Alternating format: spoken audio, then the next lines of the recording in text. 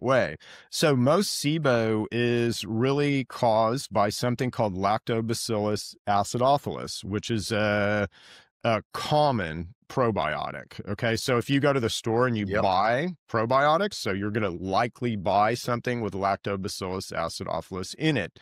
Now, Lactobacillus acidophilus, if he stays in your biome, he's a helpful guy. He's a great guy. But if he populates your upper GI, he is incredibly harmful. And not that this is just observational, but we see, let's say, SIBO indicated in obesity quite frequently. We see SIBO indicated in type 2 diabetes quite frequently. So is he the cause of those things?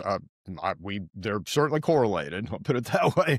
But anyway, Lactobacillus acidophilus is the bad guy. And we see this sometimes so overgrown, we'll see it indicated in people's rectums and their gallbladder, but way out of bounds from, let's say, the intestine. So how does this happen? How could this possibly happen? Well, just think about the inputs. Okay.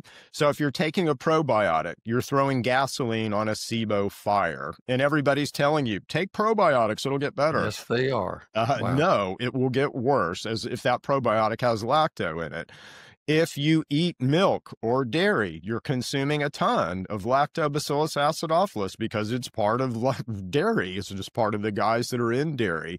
If you eat carbohydrates, and everybody says, oh, eat that broccoli, eat that cauliflower. If you're eating a lot of fiber in a fermenter, you are throwing gasoline on the fire.